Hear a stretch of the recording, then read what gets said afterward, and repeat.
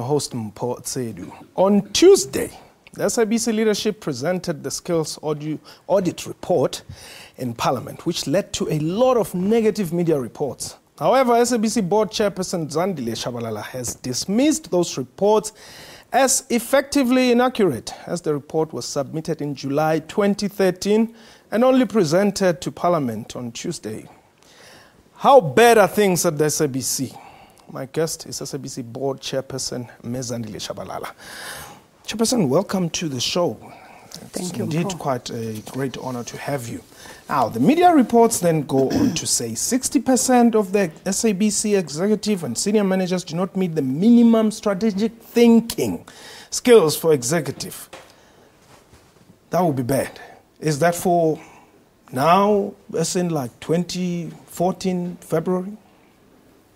Thank you very much, Mpho.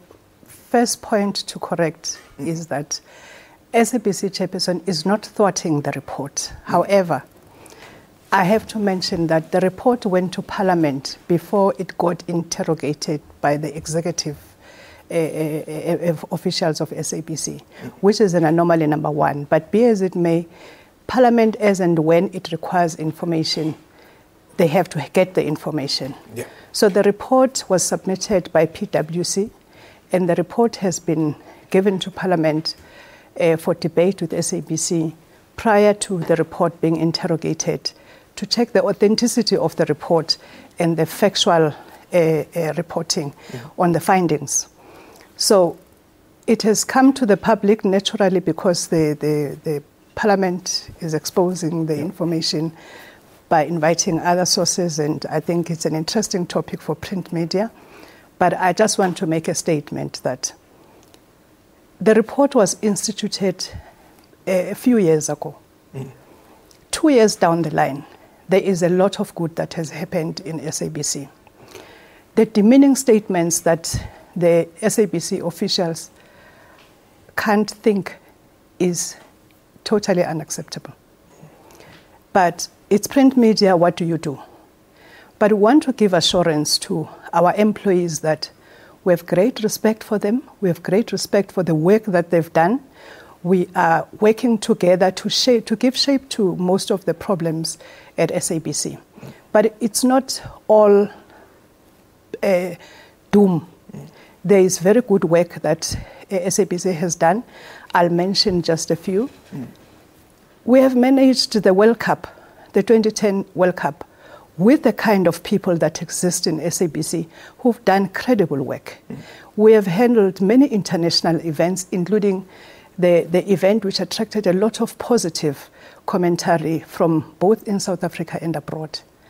And if we can get those comments from people who are not even residing in this country, but people in this country vilify the work of the SABC employees, then there's a lot we have to question as a country about how patriotic are we and whether or we want SABC to strike. I'll cite an example. ICASA was among other people that were lashed in. But do you say anything about ICASA? No, because SABC now is projected as competition number one for print media. And I don't know why, because these things could be complementary. But that is the state of affairs. So are you saying that the report is, outdated, so to say? Well, one, I think it is outdated because a lot of developments after the report has been issued, and needs to be corrected. There was a vacuum at a top echelon of officials in SABC. A lot of executives have been employed, and a lot of credible executives have been employed. And not that SABC did not have credible people below that. The observation by the PwC report has to be interrogated point by point. One of the things that personally I'm concerned about, what tools did they use to check, to make an assessment of competences? Because there are competencies like psychometric test, which has been thwarted many years ago, because that was a system used in a racially divided society to marginalize certain people. So I'm very interested to understand the intricacies or methodologies that have been deployed by PwC to confirm certain findings in their report. But how, Chairperson, how did this report then end up in Parliament before, you could interrogate it? Because like you're saying, I guess it would be normal for you to be given an opportunity to go through the report and, voice your opinion as a corporation. Absolutely, Mpo, you're 100% correct. I have picked up there are some shortcomings in terms of the delay because the report was actually handed over. It was late, I have to mention that. The expectation was that the report was going to be ready, I think sometime May last year or something like that. The interim board went to Parliament and reported that the report is going to be slightly delayed, and the report finally landed in SABC. The report was seen by a few, but they were waiting to make sure that a new board takes over and interrogate the report together with the executive to arrive at a decision. So there have been delays from our side as well in terms of management and executive meeting and interrogating the report. But that does not justify the demeaning statements of saying people are, they're not thinking. I mean, it's the worst insult. Actually, I wanted to say that, are we being led by people who are not thinking? Yeah. That is the issue.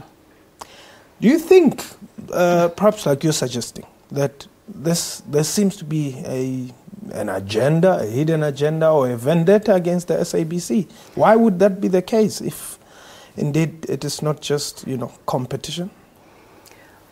Well, there are different parties involved in different things. And I'll cite an example. There are research companies who told us that President Zuma won't be president. I'm talking about reputable, top recommended research companies. Yeah. And Zuma became the president. Whether we liked it or we did not like it, Zuma is the current state president of South Africa.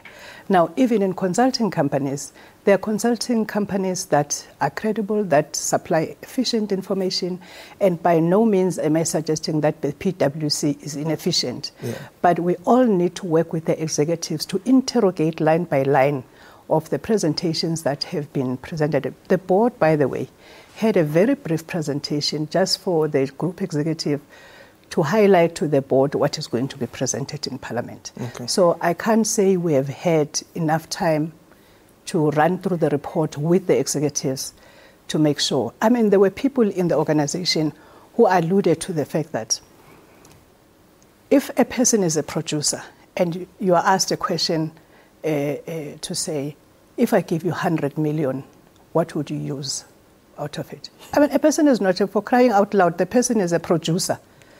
He has no vested interest as yet to the business, maybe in future, but so the relevancy of the interviews also is something that we will interrogate and see that, was it a fair process? Did it get the desired results? Because there are unintended consequences if the information is not true. All right, we're going to take a break now. When we return, I just want us to talk about the financial stability of the SABC. This is Question Time. You're watching. Please don't go away. We'll return shortly.